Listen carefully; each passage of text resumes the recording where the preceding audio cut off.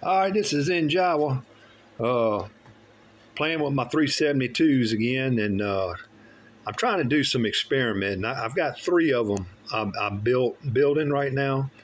I've got one I converted to an X-Tort with port work done to it and some little piston modifications. Got this regular stock 372 stock bore, 50 millimeter. I'm doing some tricks too. Y'all see the notches I did on the intake.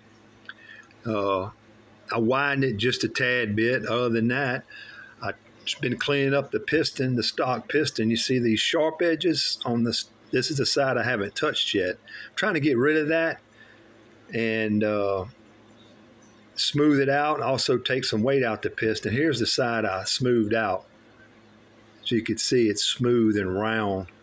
Getting rid of all these soft, hard edges, these sharp edges. Also blending in some of the sharp edges inside the piston, making it smooth and just taking out these little shells in there and just blending everything in. Also, I'm going to thin out this ring and see how that works. Other than that, the third one is the big bore 372.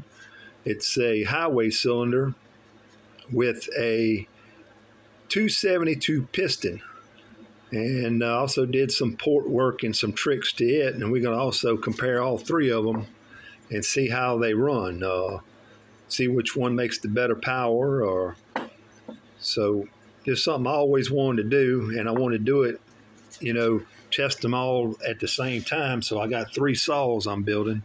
Got one ready to go, and this one will be ready hopefully tomorrow, and I'm still waiting on parts on the third one. So we're just having some fun.